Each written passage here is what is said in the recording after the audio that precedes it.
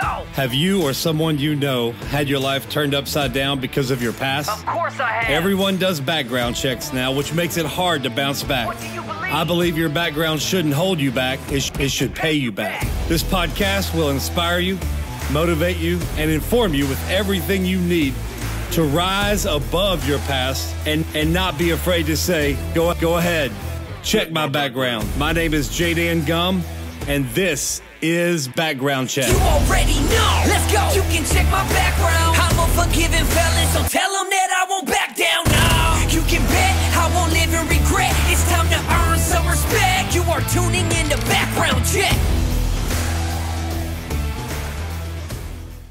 Hey everyone, welcome to Background Check Podcast. I'm your host, J.Dan Gum, and we believe your background shouldn't hold you back. It should pay you back. Do you know that you need to put a demand on the background that stole from you? The Bible says he that stole, he needs to repay 7 times what he stole. So do you put a demand on your background? You can start from wherever you are.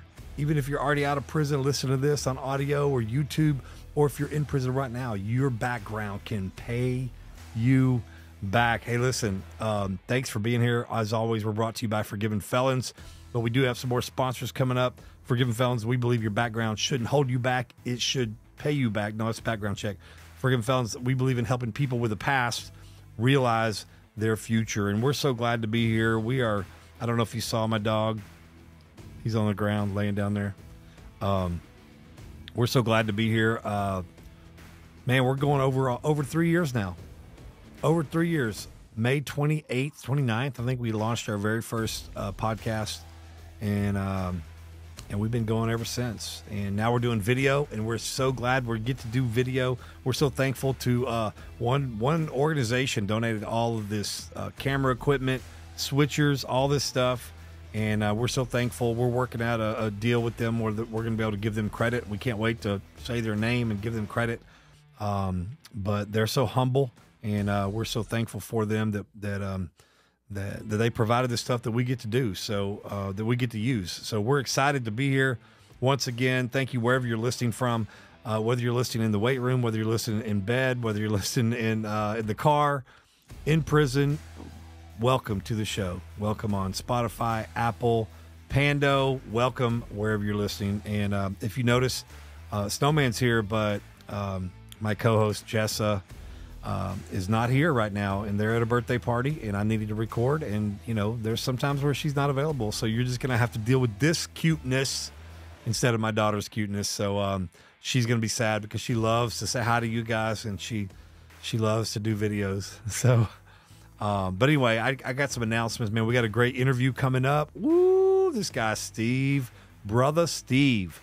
He's been out, I think, 4 years now, and he's been amazing. He wasn't at Forgiven Felons' house, but he's been a part of our ministry for so long now, and he's just been amazing. We've been privileged to walk part of his journey with him, some of his medical journey since he's been out. He's on dialysis, and he's going through some things. But we've had the privilege of doing life with him, and he does life with us, and we're so thankful for what he does for Forgiven Felons as well. So you're going to enjoy the interview, but we got some announcements real quick. Number one, you're going to see Snowman from time to time in our video, because if you weren't seeing him, you'd have to hear him outside our studio barking, because our studio is in our backyard, and So I don't want to hear him bark the whole time. So we have him inside, and sometimes he's in my lap. Sometimes he's in the lap of the guests. So, but anyway, so hey, today is we're recording this and releasing this on August 14th, Monday. And so if you're seeing this after the 14th, do not try to go to this church. But tonight, Celebrate Recovery. I'm speaking at Celebrate Recovery at Grace Community Church in Corsicana, Texas, and I love sharing at Celebrate Recovery, guys. When you get out, always make sure that you go share your story whenever you're asked, and because that's how your background pays you back, is when you share your story, when people ask. All right, let's see, Kyle Unit, we're gonna be there on Wednesday. Oh, Snowman wants to come up. Snowman wants to come. Hey, buddy, what you doing, huh? Look, yeah, what you doing? Yeah. Kyle Unit, we're coming to you, baby. Social Dallas Worship is coming with us. I think we're going to be in the gym. It may be hot in there, but we're going to come out, and who knows? You never know what God's going to do. All right, so Tucker Unit, Arkansas, Tucker, Arkansas. Thursday night, we're coming in. We are so excited to be with you, Tucker, Arkansas. Some of you have written, and we can't wait to meet you face to face. So make sure y'all pack that. I think it's a chapel or gym. I think I got a little chapel. Make sure you pack that chapel out. You're not going to lick me. Okay, stop. No lick. Okay, Hughes Unit, man, guys, we were at the Hughes Unit last Wednesday. I'm going to do maybe a smaller check-in video and pictures with what went on at the Hughes Unit. It was amazing to see those guys graduate from cognitive intervention class, life skills, smart recovery, peer support coach, life coach, or something. I don't remember. I wasn't there for the graduations, but I was there for the graduations. But I got to hear some speeches. Oh my gosh, guys, all of you guys that spoke at your commencement last Wednesday from the Hughes Unit, amazing. You guys touched my heart. All right. And then we had church. And I spoke a little bit. I read from Philippians chapter 1, which sometimes Paul's heart to the Philippians church is kind of like my heart to you guys, the church behind bars. And I was so excited to be there. We had so much fun. I got stuck in count a little bit. And but yeah, I waited and made sure we got all the videos, and you're gonna enjoy some of the pictures and videos. Snowman, you gotta behave, buddy. You gotta behave. All right, you gotta behave. Stop it. All right, let me get through with a view. First of all, listen, all of you are writing in for prayer requests. Just know that my family, including my daughters, pray for you. We pray for your parole. Those of you who tell us that you're coming up for parole, we pray for your parole. We pray for your healing. Not only your healing, but there's some of you who have told us that your parents have cancer, your family members have cancer. I just want you to know we're praying for you guys too. All right, and then we are Snowman. Stop, behave. We're praying. Some of you are talking about just losing all hope, man. We're coming against hopelessness in Jesus' name. We're praying for you. We're praying for your marriage. Those of you who have marriage issues, those of you who have family issues, we're praying for every prayer request you send. We're praying for it, I promise, okay? A couple of housekeeping things. Listen, guys, those of you who want applications, okay? If you're out of state, I can send you one, but if you're not going to make parole and be able to interstate compact within 6 months, we need to wait until then. Same thing in Texas. If you're in Texas, let's just wait till you're within a year of your review. Okay. Once you're within a year, then we can send you an app. There's a couple reasons why, guys. Number one, we update our app, sometimes yearly. And so we don't want to send you an app too early and then come out with a new app. And then you have to fill out a whole new app. May have some different questions on it. We may take some questions off. We may add some new questions, whatever. So we're always changing. All right. So that's another reason we don't want to send you an app too soon. All right. Some of you are still writing, thanking us for, taking SOs, taking people that have committed sex crimes. Listen, and then somebody wrote and kind of gone on to us for using the term sex offender. And I just want you to know, those of you who don't like the word sex offenders, I know it sounds like an awful label, but here's the deal. It's just a label. And it's not who you are. It's not who you are. And when you hear me say, sex offender, when you hear me say forgiven felon, we got it on our shirt. The word felon's on my shirt. It doesn't mean that I accept that label as something I identify with. But I'm also not gonna, forget the fact that I'm a felon. Okay? I'm a forgiven felon, but I'm not gonna just try to hide that word. And I just want you to know that if I say sex offender, it doesn't mean that I'm calling you a sex offender. All right? And you don't need to take it that way. Listen, a sign of maturity, spiritual maturity, is when you can become less offended. When you become offenseless. In other words, you don't get offended by anything. Okay? Except the devil. You get offended by the devil. Get offended by the devil. All right. But when another person is using the term sex offender, and I've said SOs before, okay? And this person that wrote, I'm not dogging you, I'm not dissing you, I'm not going to say your name, but that way people don't know who you are. But I'm just saying you also said use the letters SO. Well, SO still means sex offender. So it all determines. Your heart determines what you hear. If you know you're not a sex offender, you're just somebody who committed a sexual offense crime according to the state, then know that in your heart. If I slip up, when you get out, I call you a registered person, because that's what we call people that get out and have to register. So I've gotten used to that. But at the same time, don't take offense. Just know that when you hear that term, if you take offense to it, then you're accepting that as a label. So don't, and just let other people let them say it. I don't say it all the time, but I got a lot of things running through my mind, and so just know that if you hear that phrase, you don't have to let it identify you. Just the same way when I hear I'm a forgiven felon, I don't let the word felon identify me. Okay, so I hope that encourages you, man. I'm not getting on to you, chastising you, but just know that you don't have to. If anybody, whether it's an accident or on purpose, calls you that, you don't have to let that define who you are. All right? I love you. I love them all. I love everybody who's committed a sexual offense, everybody who the world calls sex offender. I love people who are called murderers. I still get called a drunk. I do. I still get called a DWI offender, according to my old court. But I don't care. I don't let it offend me. I don't let it take offense to it. So I love you. I hope you hear my heart when I say that. All of you, any of you. There may be more of you that feel the same way as this gentleman, but I just want you to know that you don't have to accept it as a label, even when we do say it. Okay. I think, is there anything else? Man, I love you guys. Hey, make sure you're listening to Real Vita TV. Make sure you go into the audio podcast to listen to Crypt to Christ. Make sure you listen to Worthy People. I love Cody and Julia. I love them to death. And but also make sure you listen to Social Dallas. Oh my gosh, this week's message, guys. Robert's back. Pastor Robert's back on from sabbatical, and man, you're gonna love this message. You're gonna love it. And so anyway, thank you for all who write in. They do have a PO box in Dallas, so I'm not going to list it on our thing, but tell your people to look it up. I think they have a PO box in Dallas you can write. So love y'all, and you're going to enjoy Brother Steve today.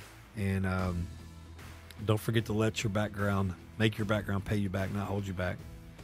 Make sure you realize that even though you have a past, you have a future.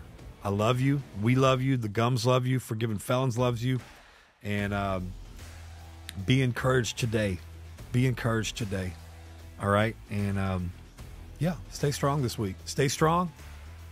And we pray for you at the end, but I'm going to pray real quick. Father, in Jesus' name, I just lift everybody up who's going to watch this interview today with Steve, Brother Steve.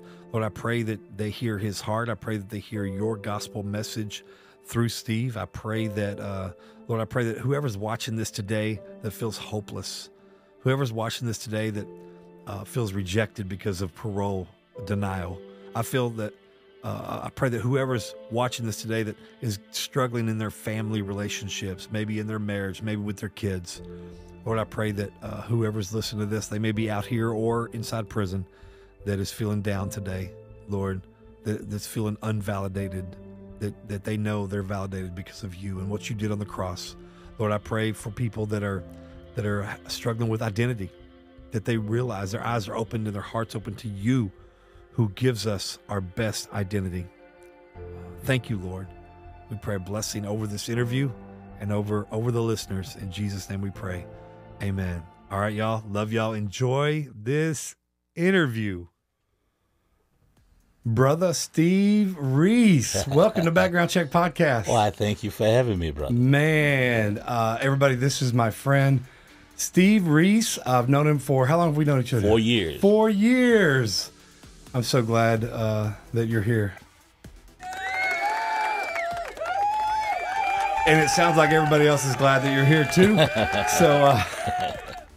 So man, Steve, Now, I think I met you at church, at Trinity. Yes. And I don't even remember how, like, we first met. Can you remember, like, did someone connect you with me with you? Yes, it was my oldest sister. Through her and my oldest daughter, they invited me to come and visit Trinity when I came home. Being that I did go to my previous church, and they informed me about the ministry God had given you. And I came to you and approached you, and we exchanged information. You were supposed to get back with me, but I didn't hear from you. Uh-oh, he's about to tell on me. I got to call it like it is. And I got in my feelings and everything, and I said, man, I'm not going to mess with this dude. But, Holy Spirit has a way of doing his part, Yeah. And when I did approach you, and we talked about that in the hallway. We did. And you did eventually get the opportunity, the selfish me, not thinking that, man that has a life, freedom, and now ministry, that he needed time to do things in the time that God would direct him. And we had that conversation, and from that point on, we started communicating. We've been friends ever since. And then you've been coming to the events, the open houses, the different Bible studies, sometimes on Sunday mornings, now that you know where it is, and that we're right next to your house. So man, but you've been a blessing to us in so many ways. First of all, your infectious smile. I'm glad that we got to know you, because after that one moment where we reconciled everything, I don't think there was a time where we were at church where we didn't try to say hi to each other at that point, And even the guys, Michael Pugh was like, "Hey, have you seen Steve Reece?" And then you started going through some things medically, and so talk about that. Well, even when I was incarcerated, I went through some real challenging moments with my health. At one time, I was in hospice. You were on wait. You were on hospice while you were in prison? Yes, at John Seeley. Ooh, I've been there. Yes, I was in hospice care, and so I was there, Jay, and and I was just asking God. I know one day I have to leave this realm, but I didn't want to leave from there and being alone. Okay, so just so everybody knows, the John Seeley is the medical hospital down in Galveston. Galveston, right. And I went there for a big thing, a cellulitis on my arm. They didn't know what it was, so they rushed me down there. So I stayed there for 3 or 4 days. But you were on hospice, right? So what were they telling your family that the options were? Because I know Morris. You've met Morris that lived there. He had cancer, prostate cancer, and they let him go. I think because of that, because they didn't want to deal with treating him.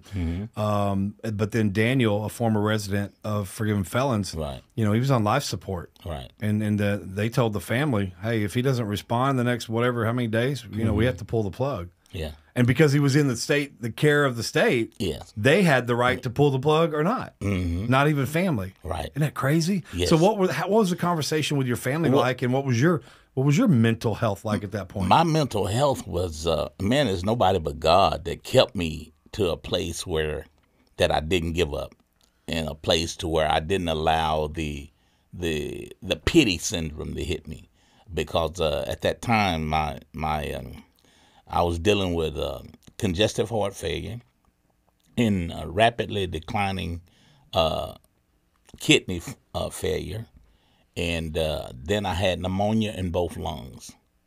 And when I was at the Ellis unit, and when the ambulance got me there, and everything, they for a couple of days they did administer what they could, and then after they felt like they couldn't do anything else, then they put me in an ambulance. And they caravanned me with 2 officers in the ambulance and 1 officer in a vehicle in front of the ambulance. Wow. And drove me to John Seeley. Wow. And when I got to John Seeley, they did many tests, and the doctor came in and they told me that I was going to be in hospice. Just like that. Just like that. And I asked them to contact my family. My major contact was my oldest sister, because my mom, elderly and everything, I wanted her to be the liaison between the doctors and everything. And so it was difficult for her because I didn't get a chance to speak to her because I couldn't get up and go to a phone. Right. So I can't exactly say other than that I'm sure it was difficult for my family to know that I was sick and they couldn't communicate with me. Wow. And vice versa. So wow, that was a challenging moment. I didn't know all that about you, man. About your time in John Seeley. I knew you had. Let's see, like right now out here, you're dealing with what out here? You're on dialysis. I'm on dialysis, and I have atrial AFib. Wasn't there something else that you went through? Was there something cancerous or something? Yes, I had cancer. Okay. When I got diagnosed, when I came home, first I had a stroke in 2018. Was it July? No, August of 2018. Yeah, because you came home in July of 2018, I came home in June. June, okay. So 2018, just a couple months after that. Yes. 2018, August, I had a stroke.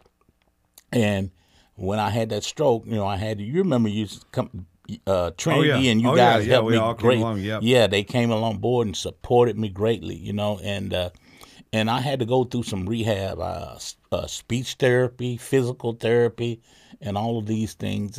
I know. I didn't really know at the time the gravity of what exactly you were going through at that point. And looking back, then when I talked to you at one point, I realized how bad everything was and what you were going through.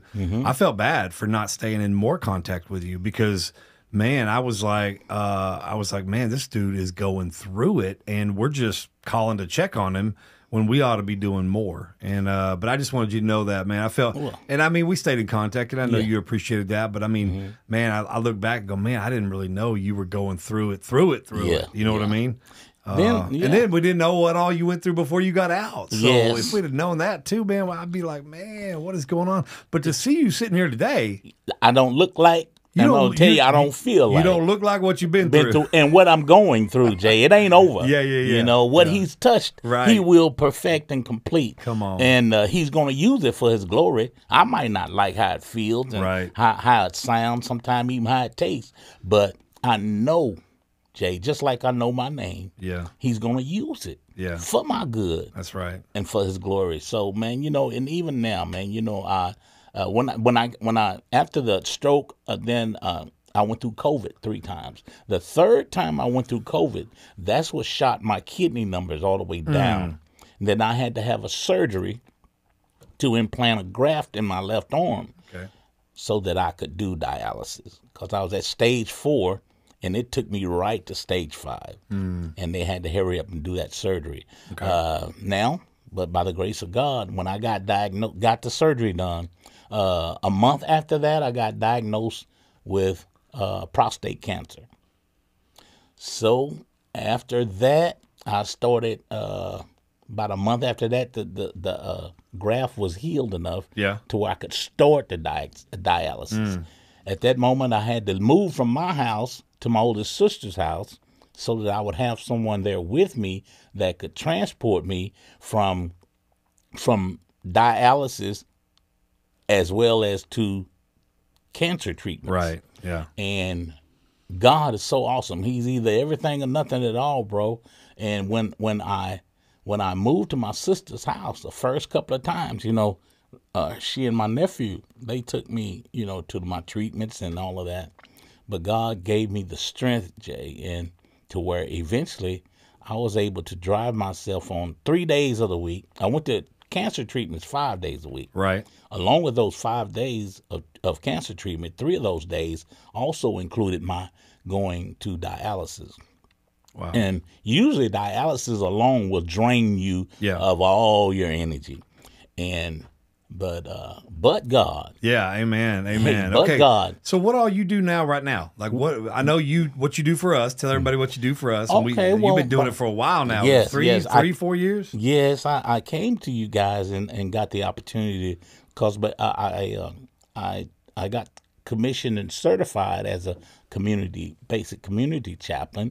And you got that certification through Nathan and Cindy Timberland, right? Yeah. Through Chaplain International, Chaplain Services International. Yeah. And through them in the church, Trinity, I was commissioned and certified to be a community chaplain. Along with to complete that, I needed to do some internship. Right. And you all gave me that opportunity. And that's when you called us.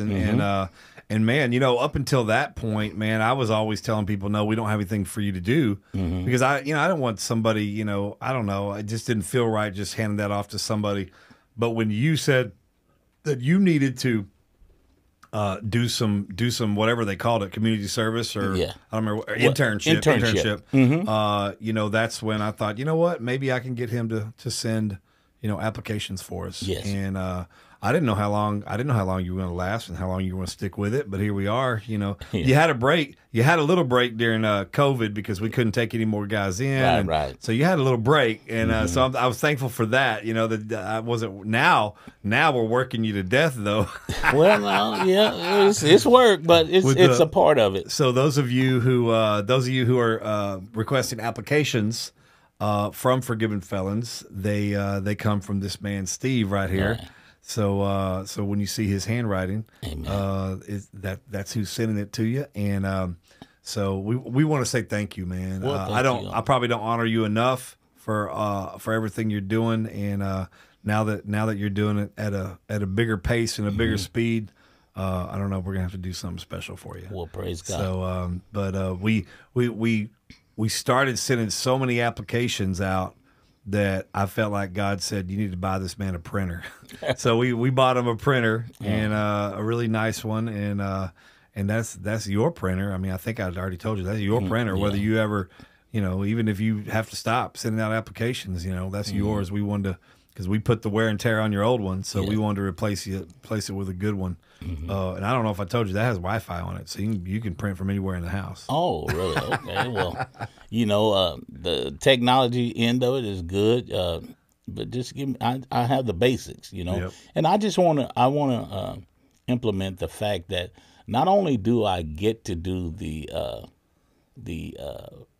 clerical part, but over each name, God, Holy Spirit, has given me the unction to pray.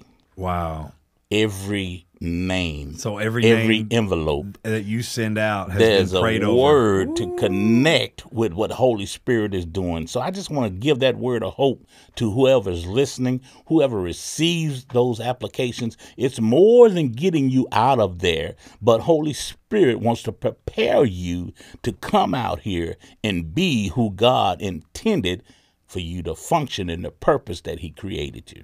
Ooh, man, come on. You were preaching right there. Praise God. And prophesying. Amen. Okay. So what else do you do? Don't you do some other volunteering at other places? Yes, I get to mentor men that are caught up in the same vice that I had of addiction. And I get to mentor them. Also, myself, I'm being mentored. So you can't help nobody if you ain't being helped. That's true. And that's what a vessel. It's important for a vessel to be able to be filled so it could pour out. And so I get to do that. That's a part of my life every day. And then for one resource center downtown Dallas, been there for years, called Austin Street Center. Yep. I've been the coordinator for a panel coordinator for them for going on about 4 years now, to where I get to coordinate a group of like about 12 people to bring in services and encouragement to those at that homeless shelter and resource center. Okay, so people that come there are homeless. Yes, they're home. It's a homeless center. Okay, they provide all types of resources center, and I get to coordinate the for us bringing services for those who are addicted. Okay. And what services are you able to provide them or point them to or whatever? Well, I point them to sharing my experience, strength, and hope. That's good. From dealing with addiction, and let them know that, you know, anybody that's addicted can lose the desire, You know, stop using. Absolutely. Find a new way to live. Amen. And it's not religious, but it's Right. all spiritual. Yeah. And absolutely. that's what I love. I'm not a religious man, but I have a faith man that can't nothing touch. Can't so nothing good. and nobody touch. And it's the name of Jesus. You know, it's Amen. above Amen. everything. So You know what? I'm going to give credit to this guy. I was at the Hughes unit August 9th. Okay, I don't know when this episode's going to air, but I was at the Hughes unit August 9th. And the first hour of the 3 hours I was there was a commencement graduation for anger management, cognitive, life skills, and recovery, smart recovery. And so each one of those, from each one of those classes, one person got to give a graduation speech. And this guy named Robert Marshall gave one, and it reminded me of kind of what you just said right there because of faith. And he said that he had such an addiction to ice problem that he went, and he knew he was probably going to go to prison, but he went to this Christian rehab before he went in. He turned himself into this Christian rehab to get some help. And the Christian person, I'm going to butcher it. I wish I had it here in front of me, but basically the Christian rehab person said, you may have a substance abuse problem, but the substance that you abuse the most is faith. Amen. Amen. Because she told him faith is the substance of things hoped for. Yes, sir. And so she told him that you've been putting your faith and your hope in the wrong things. And so that's substance abuse. Yes, sir. And that substance abuse opened the door for all preach, those other preach, substances. man. I know. I told him, I said, man, when I got up there to share, I said, man, I'm gonna steal that because I'm a forgiven felon. I steal. I'm gonna steal, but I'm gonna give you credit. And so here it is, Robert. I'm giving you credit for that right now. Bless you, already Robert. using Bless it, you. man.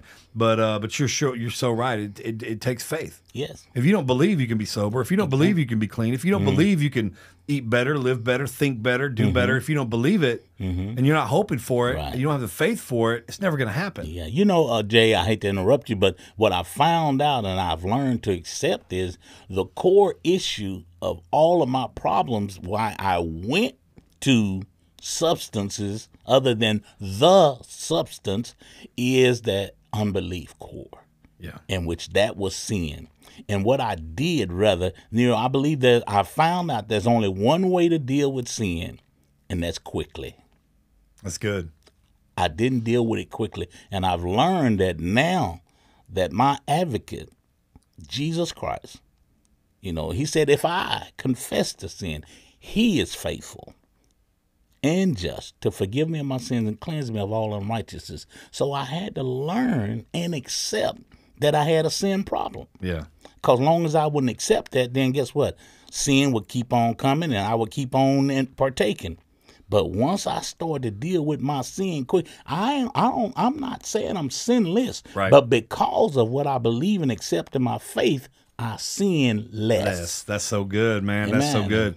So literally, our motto on our show is your background shouldn't hold you back. It should pay you back. Amen. And everything you're doing, Amen. Everything you're doing in life right now, your background is literally paying you back. Amen. It may not be paying you financially, but Right. it's paying you supernaturally. In heaven, you're getting crowns and jewels every time you get to share your story about how God has delivered you. Amen. And increase your faith and the ability to be able to stay off all that stuff. So we haven't really talked about your background yet. But we talked about you being in prison and the health issues that you went through while you were in prison. But let's go back a little bit. Now let's dig into the background. We know it wasn't always this great where you're all this superhero volunteer at intern and volunteer at Austin Street Shelter and just blessing everybody. Associate pastor at your church and everything else. Man, it wasn't always this great. No, it wasn't. So let's go back and take us through briefly, maybe even childhood. What was it like growing up in the Steve Reece household? Were your parents together the whole time when they raised you? When did you start? What kind of teen were you? Were you a troubled teen like me, or were you a goody two shoes? And kind of walk us through some of your life. Well, Jay, I have to say, Jay, we were poor, Jay, but I didn't know it. My parents, we were not POOR, we were PO. Pope. But God, my got you. parents, my dad was a minister, my mom's a missionary. So we were raised in church, Yeah. And there's no such thing as a perfect household. I don't care where you were raised at. And then there were times, when we wanted to be outside and function as the other kids did, but we had to be at the church, and then I built up some resentments, about that. That's where a religious spirit came upon me. Fast forward, eventually my parents divorced. My dad was no longer there, so that was the one of the things that hurt me, that I couldn't acknowledge, because I lacked discipline then. Because my mom had to work more, and that father figure is not there, Right. And so it got to a point that, me being as rebellious and curious as I was. How old were you when that happened? When that happened, I was when they got divorced, I was 14. Wow. But before that, let me go all the way back to when I first ever decided to use a mind-altering or controlling substance. Yeah. Jay, I was 9 years old. Wow. Yes.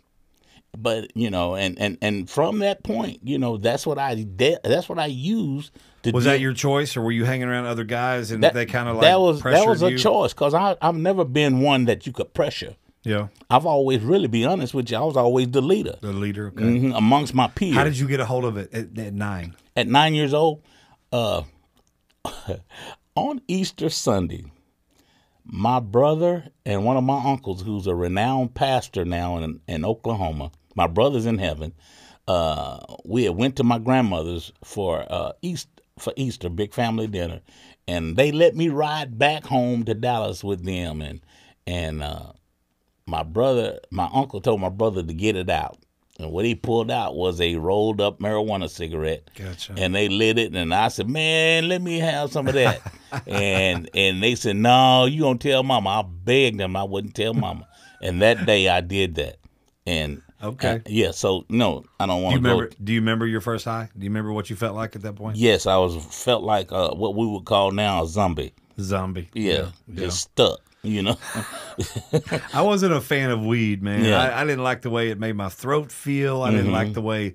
I mean, I wanted some uppers. I was a meth head.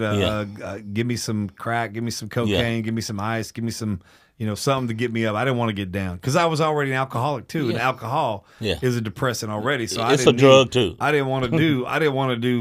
More downers. So weed was not something unless it was laced with cocaine, like had a little like I think they called it a primo or something. But yeah. So man, 9 years old. 9 years old, and that was the first time you did that. And so what about after that, man?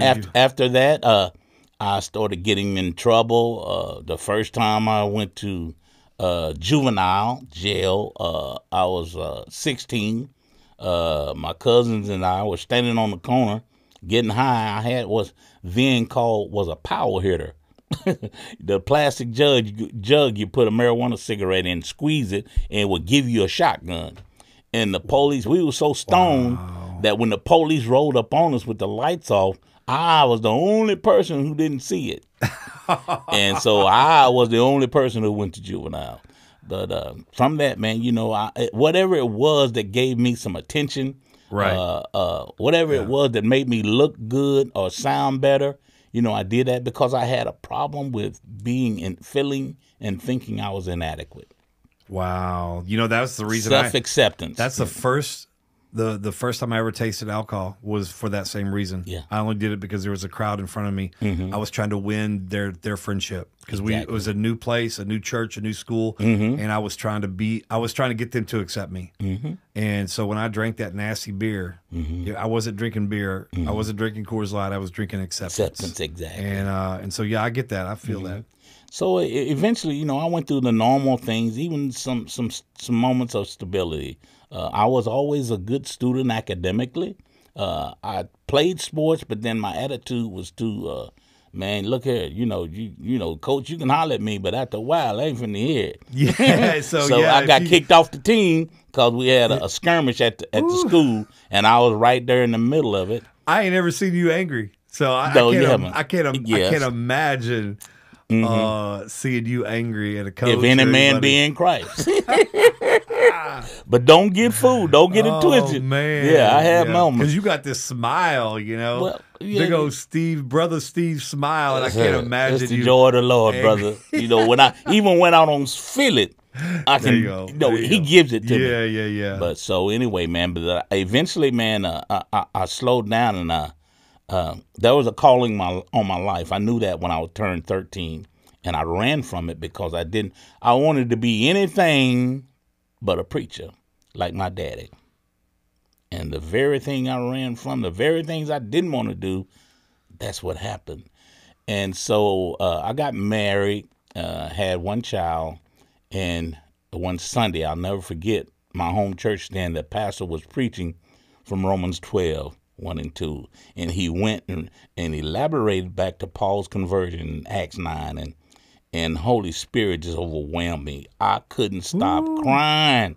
I couldn't. My wife was sitting there looking upside my head on the pew and like, baby, you all right? And after church, I told her what was. So I said, baby, God wants me to preach the gospel, and I didn't want to do it. You know, I didn't want to do it. So when I got out of church, we went to my mom's house for dinner, and I told my mom. She said, you need to talk to your pastor. And I talked to my pastor. And from that point on, you know, he said, okay, well, we're going to announce your calling, and we're going to present you before the congregation. Give you now, where was this? What church? What at city? Grace Chapel in Dallas, Texas. Grace Chapel, Dallas, under Texas. the doctor, the late Dr. Homer Delaney Webb, great man of God. And I started preaching, and this was right after I went, mind you, I went back to college, 10 years out of high school with a wife and a child. And I thought I didn't want no more education, but I went back to school, and I got a degree in electronic engineering technology. Are you serious? Yes. I got a story in a book I want to work on. That, oh my goodness! Yes, you're right. I don't know you. I told you did. I've known you for 4 years, but I don't know you. I don't know you. I'm Yeah. so excited to learn all this stuff. Yes, I mean, we've been friends, but whenever I was asking Steve, whenever I was asking Steve to come on the show, I was like, I don't even know your crime. I don't know what you went to prison for. Mm-hmm. I don't know anything about your life before prison, during prison. And so I said, man, I need to do this interview just so I can get to know you. Yeah. I know, because I know you have a powerful story. Praise God. Because I could tell God brought you out of some stuff because of how you live life now. Mm-hmm. He who's been forgiven much loves much. Loves much. And you love everybody, and you love much. And so I knew that God had to have brought you out of something. Yes. Some dark places in your life. Mm-hmm. But to hear all this now, and to hear that you were even preaching. Yes, that you were before. even preaching. Yeah. See. Peter ain't the only one that was a preacher and a backslider. And I know it's some more of us out there. So to that brother that's a man of God, you're a man of God. Come on, talk to the camera. To that brother out there that's a man of God, you didn't just went, but you were sent. Come on. Amen. God sent you. He predestined your life to be a voice, an oracle for him, to call those, compel men and women to be saved. You may have fallen, because the enemy comes to sift you as wheat. But Jesus said he has prayed for us. And the Bible tells me that after I've been converted, I need to go back and strengthen my brothers. Be encouraged. Don't let the devil win. The decision is yours. Get up, confess up, look up, and speak up. Come on. For the kingdom of God.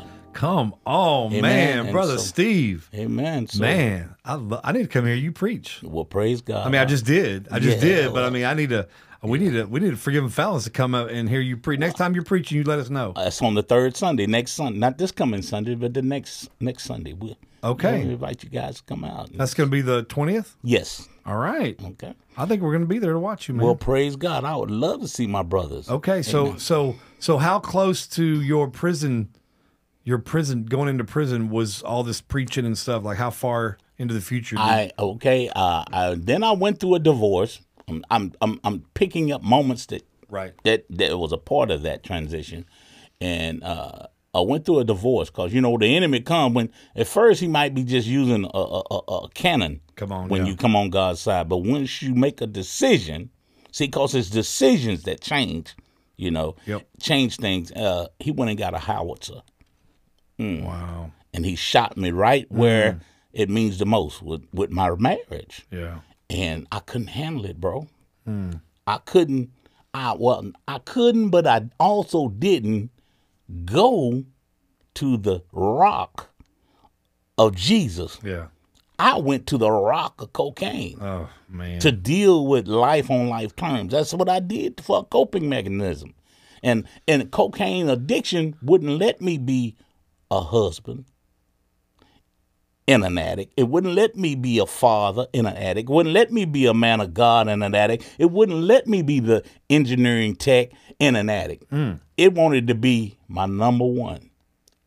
I'm going to be honest with you. It even became my God because I chose it over God, idolatry. And I suffered for that. I suffered from that. Years of battling addiction. But God gave me some strength to keep on trying, trying. And so, and fast forward to 2008, in my addiction, I was sitting in a friend's apartment because I had lost my apartment. Okay. And this particular night, I lost my apartment, and so, but I had everything that I needed. And this is where we have that problem of focusing on what we want, putting the want before the need, to find contentment. And I had everything I needed, but I wanted more. I'm a moreaholic. Yeah. And that particular night, I left the house. I had just finished reading the Bible. See, that's that religious spirit I was under. I had just finished reading the Bible, and I went up the street to some apartments where I was hanging out with a brother-in-law of mine, and a guy came there. He was having a issue with a young lady over some drugs, and my brother-in-law asked me to answer the door. I answered the door, and I said, they don't want you to come in. The guy attacked me.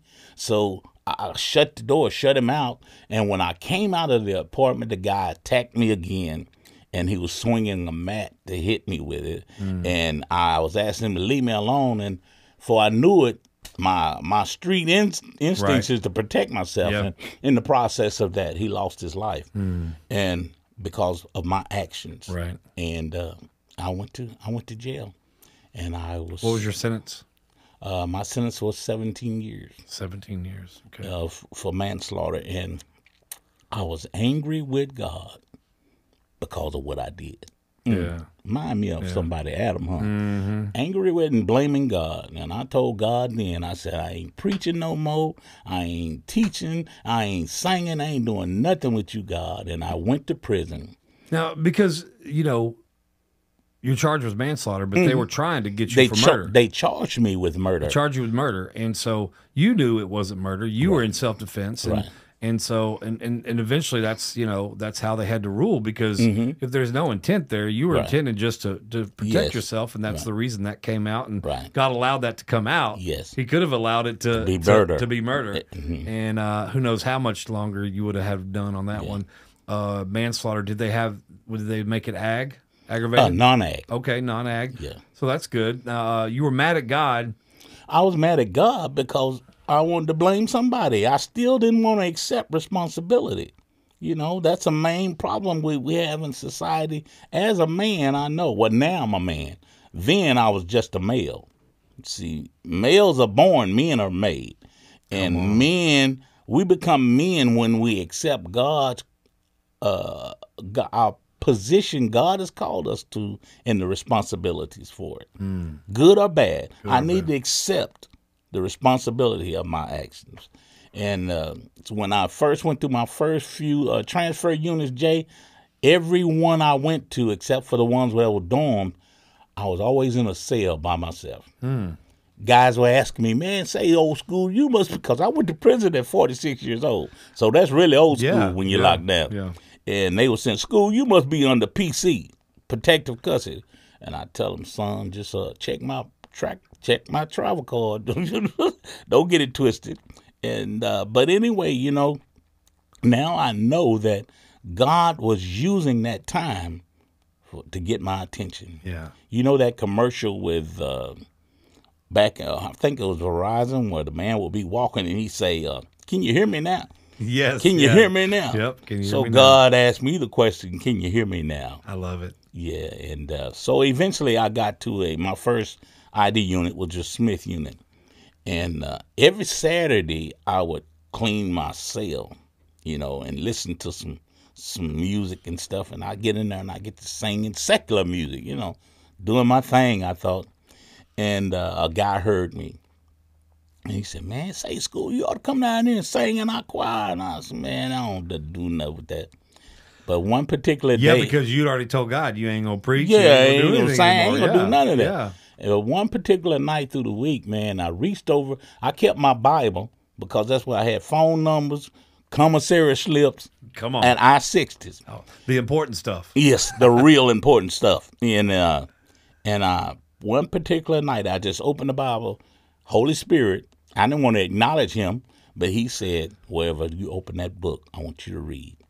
I opened the book to St. John 13:17, and this verse says, now, Jesus speaking to his disciples, particularly Peter, he says, "Now that you know these things, blessed are you if you do them."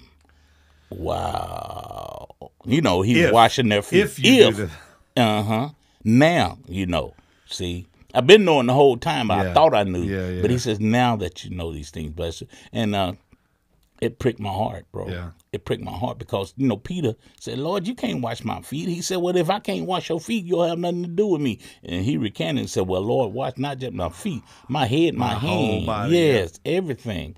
And that was a lesson on humility, the principle of humility, which is so essential in the kingdom of God, that I need to focus and practice on humility. Yeah. Not exalting myself. So did you go sing? Yes, I did. You did? Yes, eventually I joined the choir, and I started having, God sent me to the book of Proverbs. Okay. And I started sitting in the day room, just studying by myself. And guys would come by and say, "Man, what you studying? And I started sharing with them whatever I was on. Because I went to Proverbs from 1 all the way to 31, you know, and chapter 1 to 31. And before you know it, you know, guys were coming. Whenever they see me, they would come out there and join me. And we started having a Bible study. Wow. And every Wednesday we had a Bible study fellowship where we did a spread. We studied.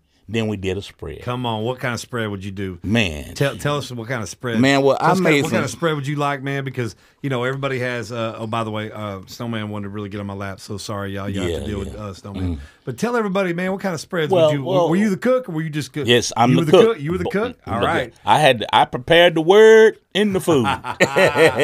So tell us what kind of spread you would I make. made the spread of, I made some bad enchiladas, man.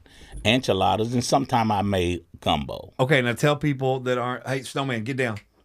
Tell people that aren't in prison and that have never been to prison, what does prison enchiladas consist of? Prison enchiladas consist of you taking some tortilla chips and not tortilla chips, tortillas, the tortillas, right. And you take you can, from commissary you could get seasoned ground beef, and you get some jalapeno peppers, and you slice them up, and you put some cheese spread in that. You're making me hungry right now, bro. And then you get some refried beans that you get, Yeah. and you put all of that in there, and you roll it up, and you put it in a chip bag.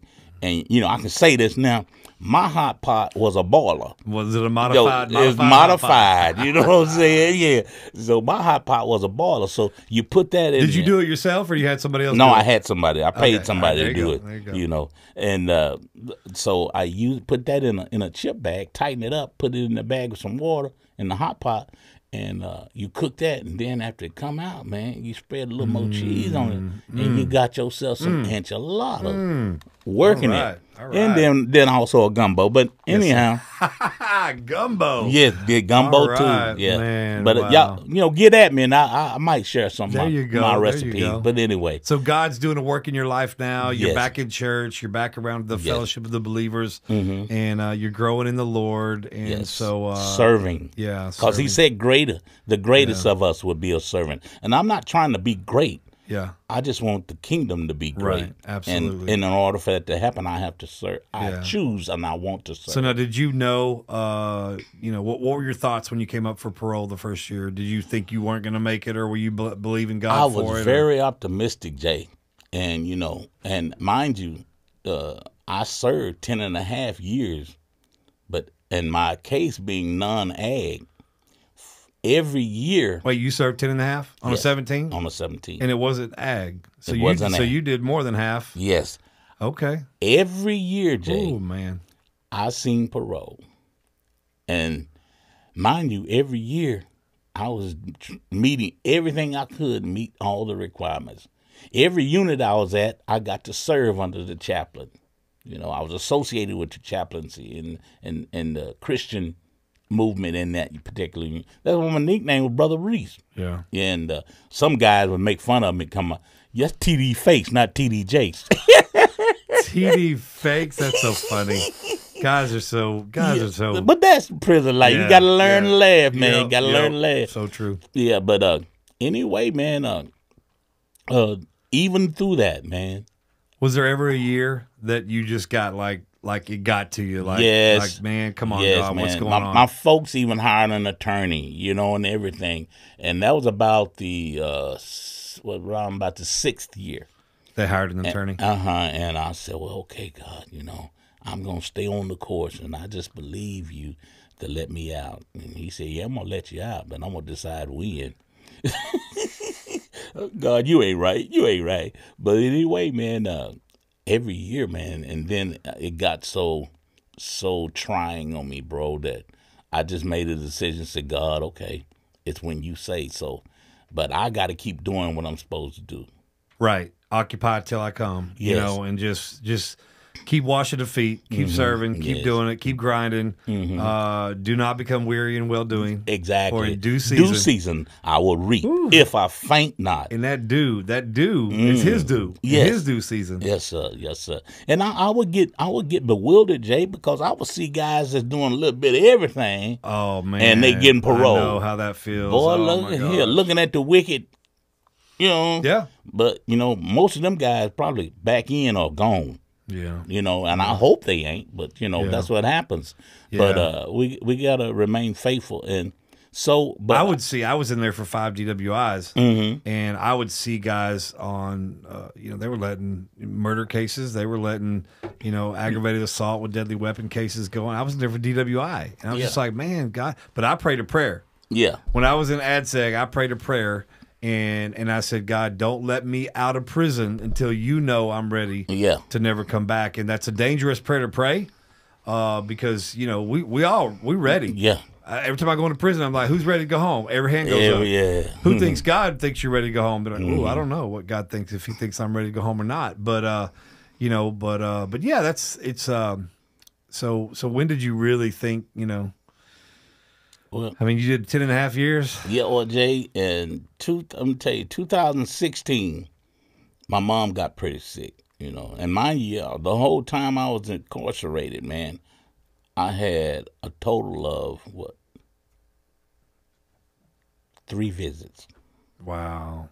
When I was at Ellis, my oldest sister came to visit me once. Man. When I finally got to my last unit, which was just the 3, hey brothers,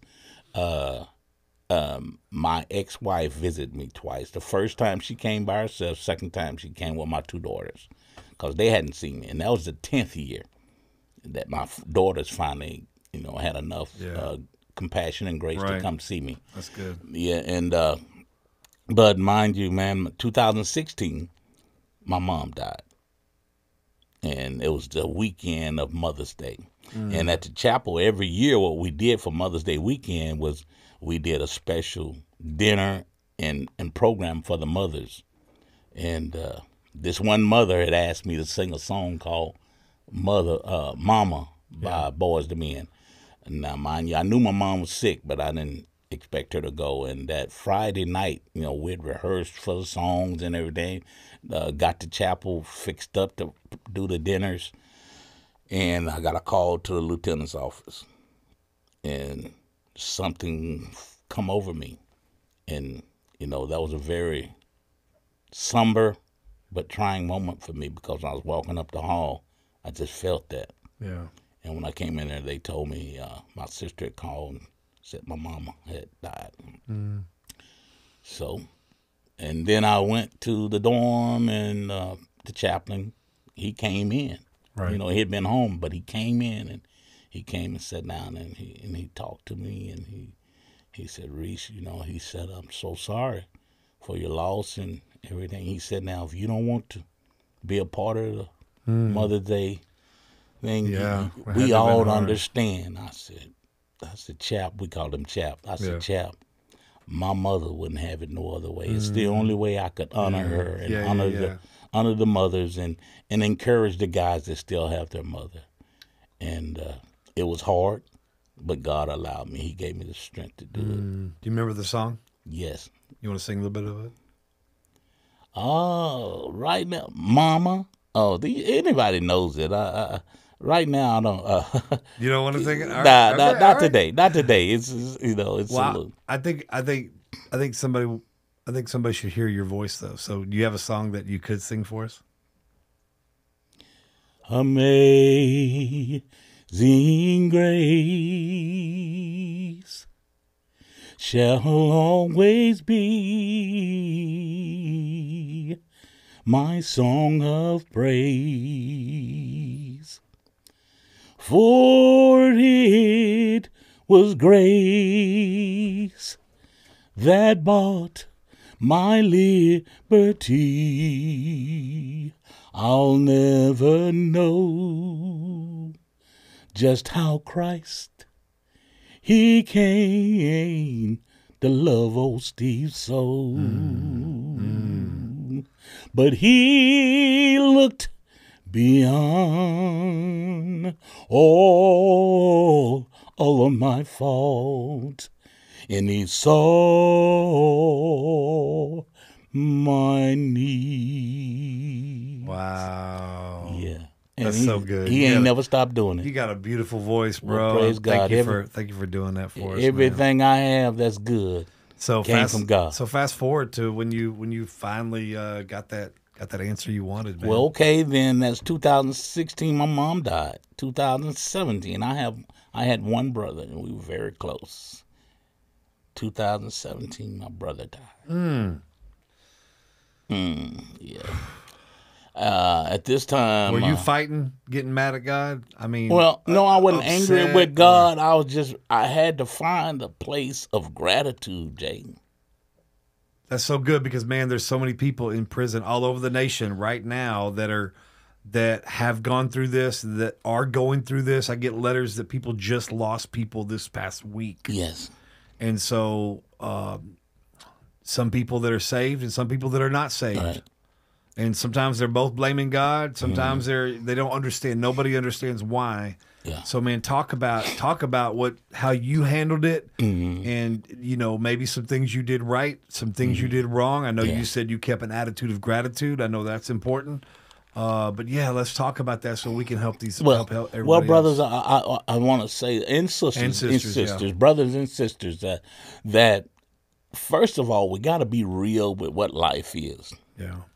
Pain is pain, whether you saved or whether you're unsaved, because we have to address our humanity. Don't get religious on this thing, And even though I was getting to be a part of what God wanted to do in the earth while I was in prison, I still heard it. Yeah.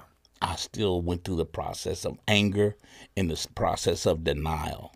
But I had to choose to find gratitude in that situation, because that's the only way I would get strength and guidance and allow Holy Spirit, who is Paracletus, meaning he's right there at my side. Yeah. He was right there alongside of me. And God knew, I believe God knew, that if I were out in the free world at that time, I might not have chose that. So Paul says, in all things, not for all things, but in all things we ought to give thanks. That's good. So I needed to choose to find gratitude. So, and it is a choice. yes. We do have a choice. In everything, we situation. have a choice. Yes, yes. And sometimes the choice we made sometimes ended up in prison. Yes. Led us to prison. And the choices I make now keep me out of prison. Amen. The choices I make keep me on the right track with God. The choices I make can get me off track. Yeah. And but I like the way you said it. You chose. You chose. And even in the darkest moments of our lives, we still have a choice. And that's God's gift of free will to us. Amen. Amen. Okay? Because if he didn't give us free will, then in those choices we wouldn't have a choice, and we would go to that drug, or we would go to that whatever, and it wouldn't be a choice anymore. We'd be robots. Amen. But he gave us a free will, so there's always a choice. Yes. And I like that, because choosing gratitude during a moment of loss, that's a hard thing to do, Steve. That's a hard thing to do. hard. I mean, whenever me and Jessamy, we already went through 2 stillborns, and then our third baby goes 20 weeks. We have a gender reveal party planned. We're at the midwife. They're doing the sonogram. The midwife is one of our good friends. She's doing a sonogram, and she can't find the heartbeat. 20 weeks. 20 weeks. Yeah. After losing 2 babies already.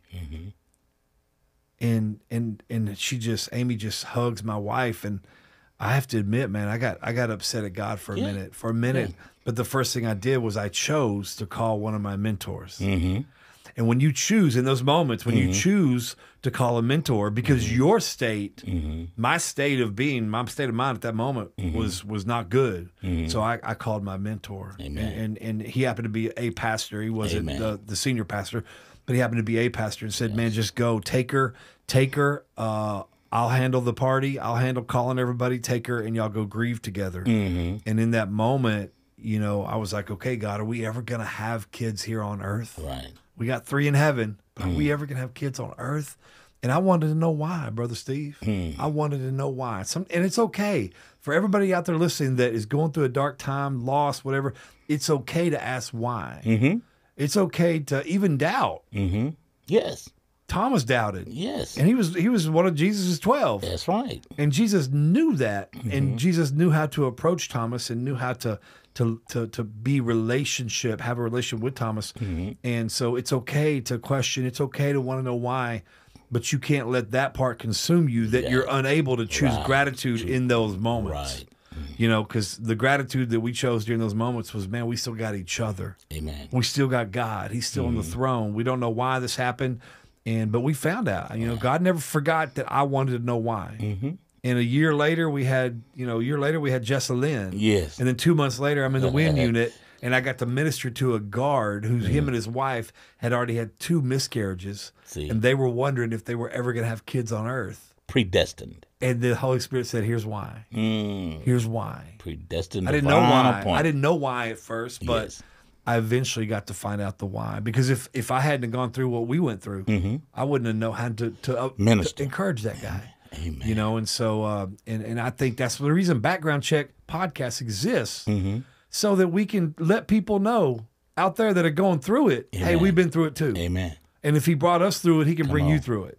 We overcome by the blood of the Lamb and the word of our testimony. Jay, back to my coming home. After my brother had died in 2017, by this time they had assigned me to as an inmate facilitator of a movement called Journey to Transformation. Okay. Some of you guys may be familiar with it.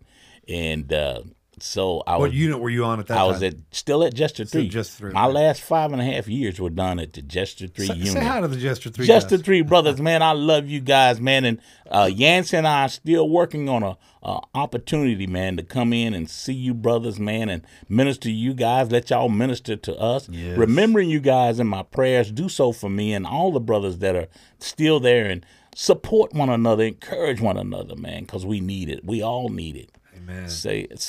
But that 2018 hit, and it was June. It was the month of May, and time for me to see parole again.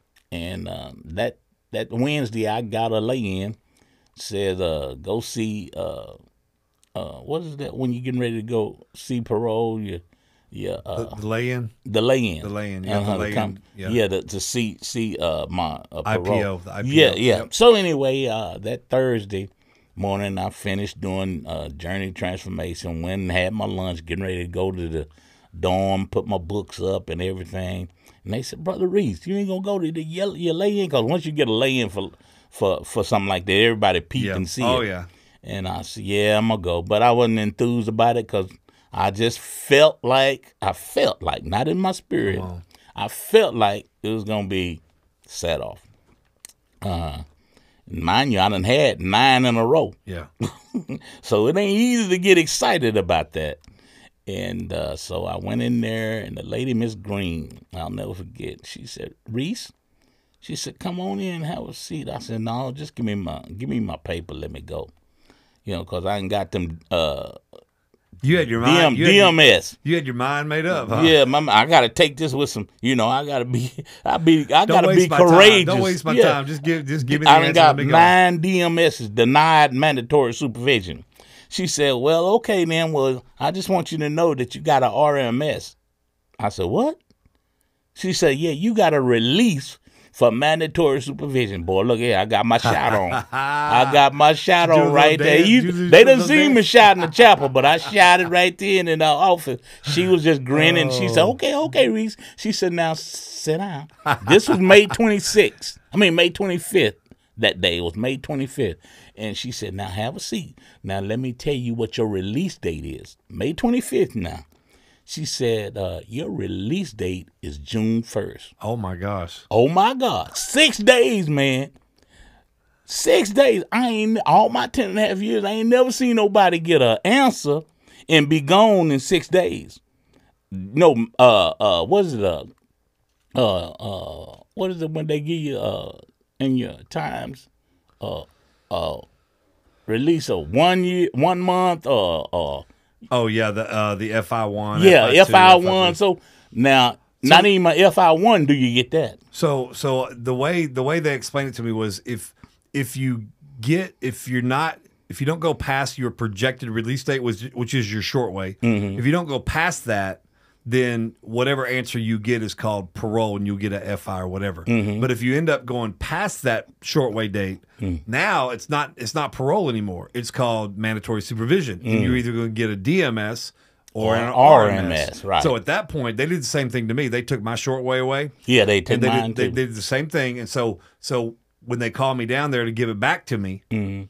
They said, you got an RMS now, and mine was I think 10 or 12 days. See, so it's still when you get a RMS, then that's better than an FI1. FI, yeah. Say when I'm walking back up the hall, everybody saying they know where I'd been. They said, Brother Reece. Everybody, what you get? You get an FI1? I said, no, I got a FI Jesus.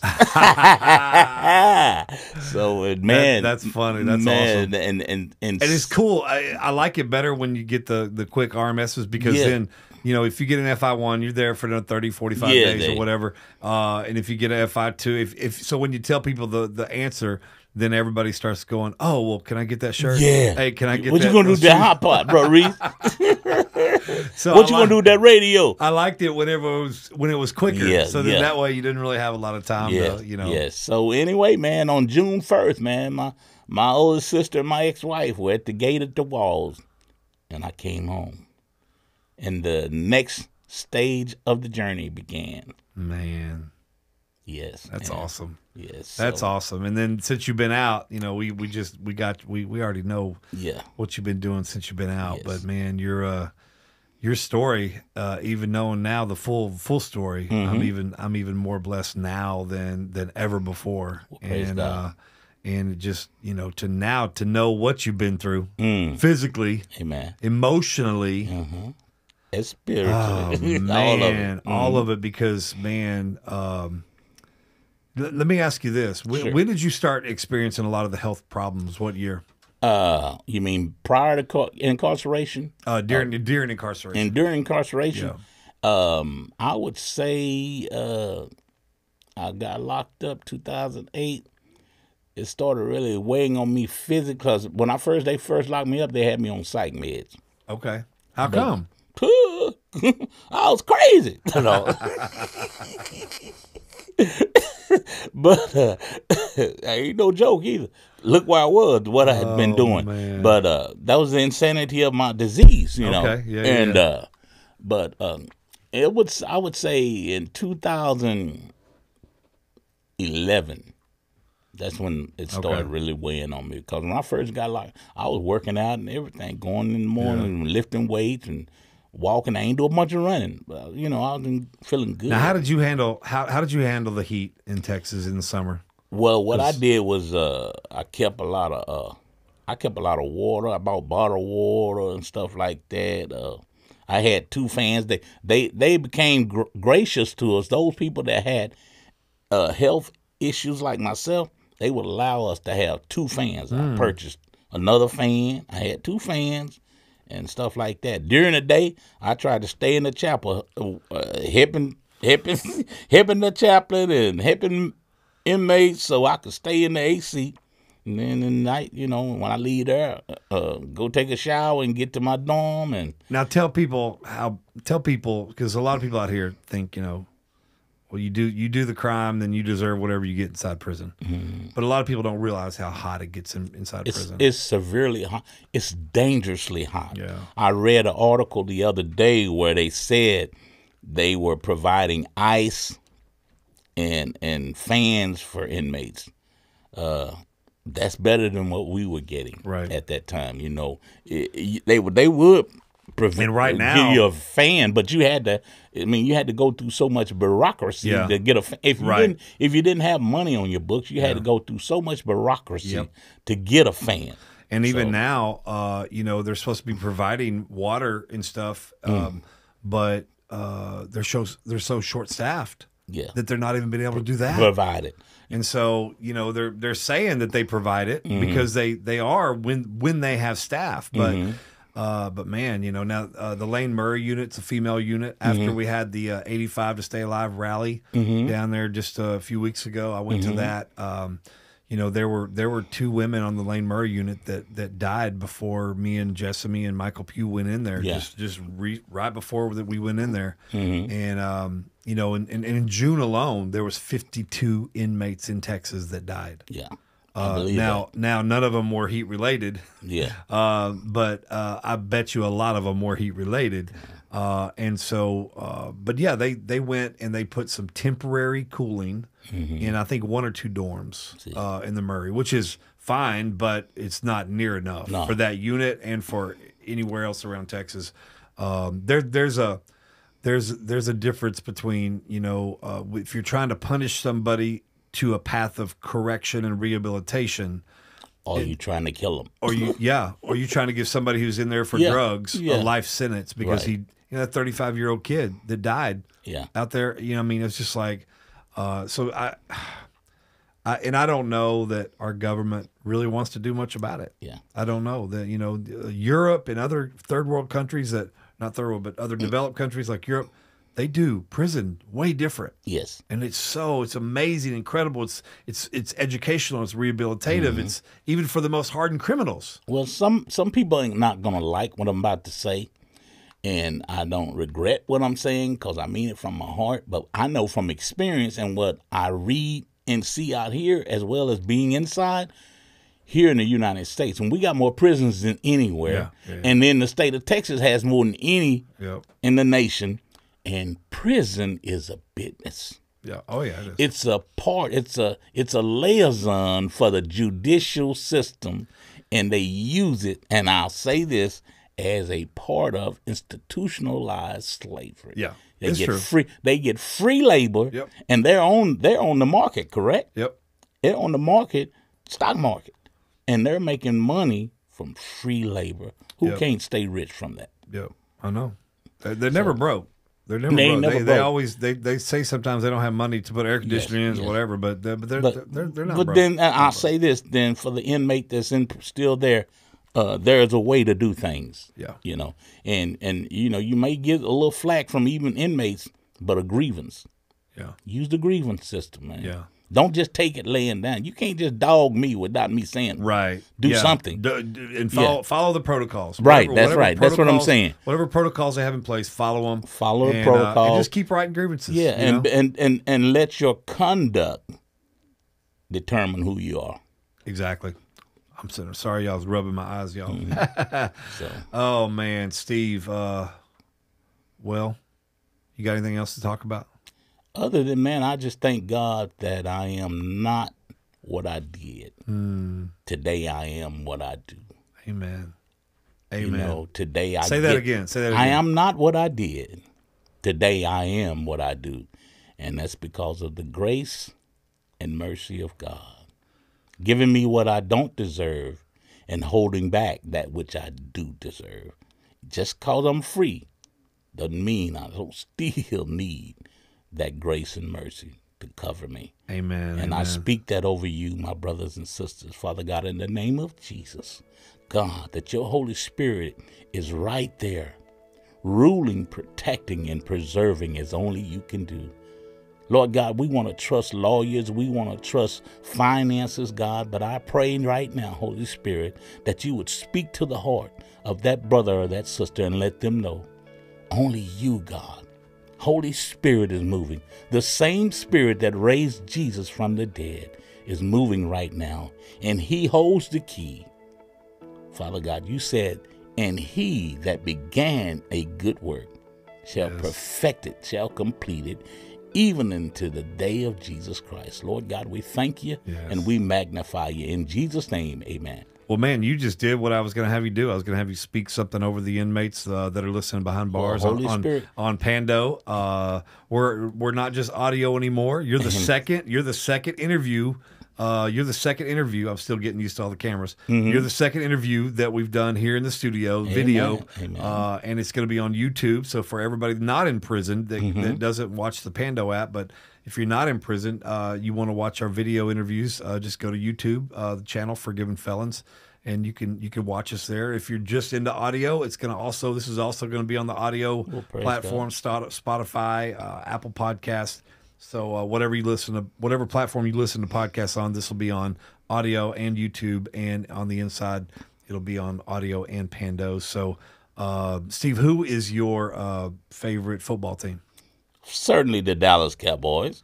I was privileged in 1972 to become a Dallas Cowboy fan, where I had the privilege to walk to my first game at the Cotton Bowl because I lived 4 blocks away.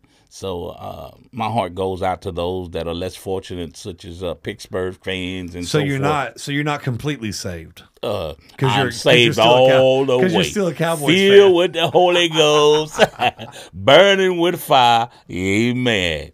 You still got sounds like you still got some strongholds and demons inside you. We bind the devil right now. I mean, Dallas and demons, starts with the same No correlation. No correlation. Oh man. Hey, we'll end with joy. The joy of the Lord is our strength. Amen. And the devil, I was telling this to I went to the Hughes unit August 9th, and I was telling the guys that the devil's biggest tactic is to try to steal our joy. Amen. Because if he can steal our joy, and the joy of the Lord is our strength, then he can make us weak. Yes. And so just give something. I don't care if it's a joke. I don't care if it's a spiritual, joyful, but give him something, man, that kind of, David even said, restore the joy of my salvation. And so speak joy over everybody out there right now. Amen, Lord. The Word of God says that count it all joy. And he didn't say if, he said when ye fall into diverse temptations. So basically, choose joy. Choose during joy. those times. And then that word all, for me, it always correlates to Romans 8:28 and 29. See, it says all things work together for them who love God, to them who are the called according to his purpose. And verse 29 says that whom he foreknew and did predestinate, that they could be conformed to the image of his son. Brother and sister, no matter what it feel like, no matter what it look like, and if you're in the child hall, no matter what it tastes like, count it all joy, because greater is he that's in you than he is in the world. Come on. Joy, joy, joy. God bless you. Love you. Wow. Brother Steve, thank you so much for coming on the show, man. Love you, brother. It has been a pure joy and blessing Praise God. to have you on the show and to hear your full story. Amen. And to know what God has brought you out of and through and all that makes me know that you're that much more of a special person than I already knew you were. And praise God. And thank you so much for sending all these applications out to everybody who's applying.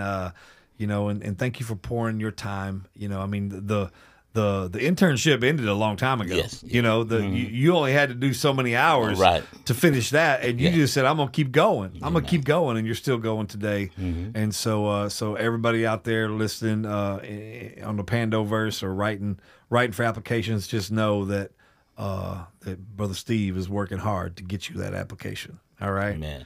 We love you, man, and we appreciate you. And thank you for dealing with Snowman during the show. Oh, that's my buddy. That's my nephew. But thank you. You got anything else to say to anybody, any other unit you want to shout out to other than Jester? Well, I just want to speak God's blessings and personal shout out to all the units. You know, that anybody that I had an opportunity to interact with, know that you and I, our meetings were not just by chance.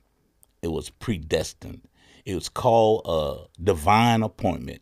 And God used it and wants to still use it for our good, man. So I love everybody, man. I don't like everybody, and I don't expect everybody to like me. We're not called to like. We're not called to like everybody. But and if you don't like me, you better not die. I mean, you might not like me, but you better love me, or you better not die. You have to biblically love each other. Amen. Amen. Biblically, yes. So, but man, I love everyone, man, and guys, please pray for me as I pray for you.